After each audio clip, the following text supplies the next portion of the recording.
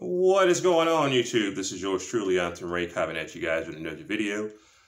Before we go in, make sure you guys like, comment, subscribe, and share the video. I have been motivated to do this video because there's been a lot of disrespect regarding the pump shotgun. A lot of false information being disseminated.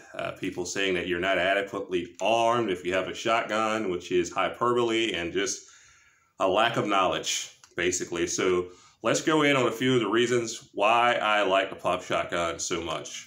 First and foremost, they are relatively inexpensive, less expensive than your average pistol, rifle, and they're less expensive than their semi-auto cousins.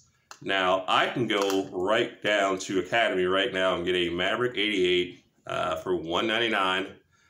And that would be a gun that I can hunt with, put food on the table, and protect my estate. And it would probably last me for the rest of my life. I would probably be able to pass it down to my grandkids. So being inexpensive is going to be one of the reasons why I like pump shotguns so much.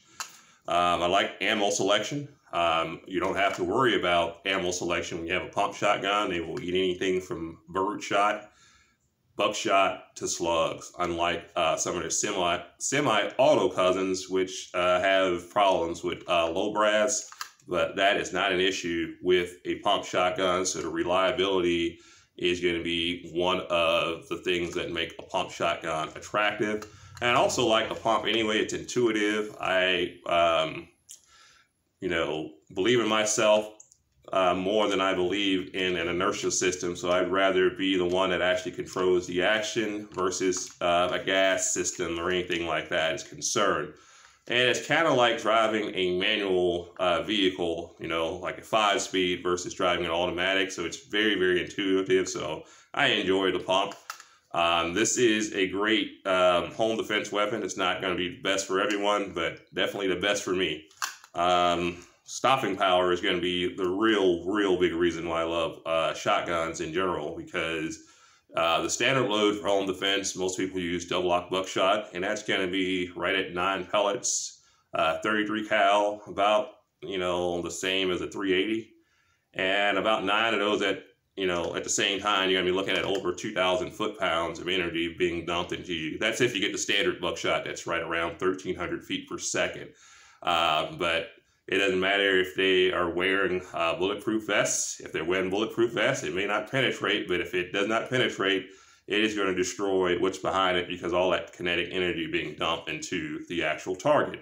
And I've heard people say, well, what if there are 8 people? I'm like, if there are 8 people, once the first person get their brains blown off, they're probably going to run. It's usually what they do. Most home defense situations have 3 shots at best. If you have, multiple intruders, 9 people coming to your house, then maybe you're dealing drugs or doing some other kind of stuff. But when you shoot an intruder, their partners are not going to stick around to find out, to get some of this. They don't want any of this, trust me. They might, run and shoot over their neck, like, the incident when the fire chief in Chicago, he was killed, but they ran off as soon as he started shooting. Unfortunately, the guy was running and shot over his neck. That, can happen to anyone, but I like it because it's one-stop stopping power. 90% of the time when a person is shot with double-aught buckshot or any type of strong load for a shotgun, they are going to stop with one shot. That is the biggest reason that I like shotguns over other platforms for home defense. I want the intruder to stop what they're doing right away. That is the main reason. Modularity. They're very modular. I can put pull furniture, both stock and forend here. I can change my sights out. I can change barrels. I can change chokes. There's just so much you can do to a shotgun, so they're very modular. But don't ever let anyone tell you that a pump shotgun with 7 to 8 rounds, even 6 rounds, is not adequate to defend your home.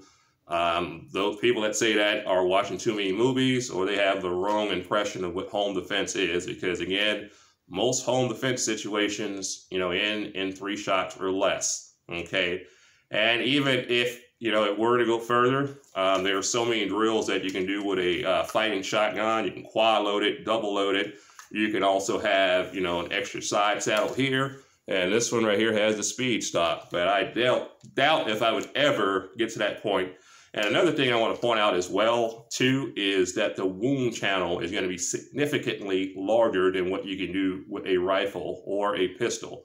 The wound channel on a shotgun is going to be about the size of a golf ball, a little bit, sometimes bigger than my fist.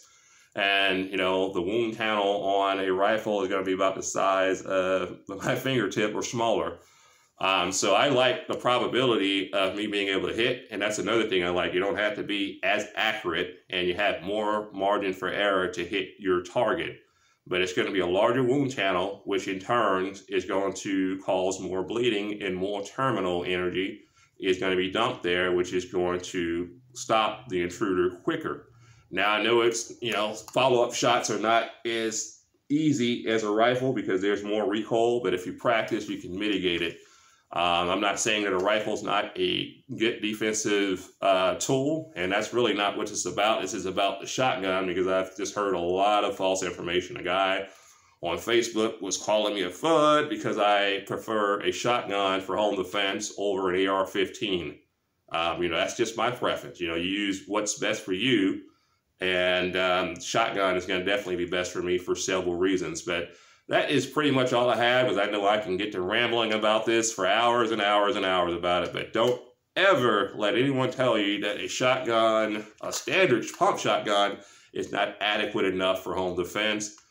People that are disseminated that information, they do not have proper knowledge of ballistics, and they have no knowledge of how to run a fighting shotgun, period. But that is pretty much all I have. I'll catch you guys in the next video. Like always, the Second Amendment shall not be infringed. We will catch you guys in the next video. Have a wonderful day.